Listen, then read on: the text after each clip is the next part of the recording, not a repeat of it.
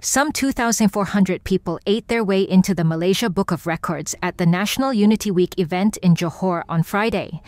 They munched on a Middle Eastern-inspired popular dish called kacang to achieve the feat. It was a first-time experience for many participants.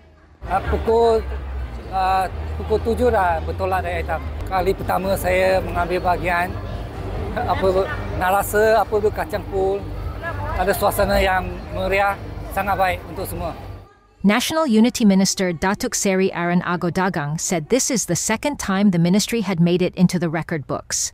Last year, it broke the record for having the most participants wearing ethnic attire at an event during the Unity Week celebration in Kuching. The ministry initially expected 1,500 participants for the kacang record attempt, but the eventual turnout totaled 2,400 people. The 4-day event expects to attract some 200,000 visitors.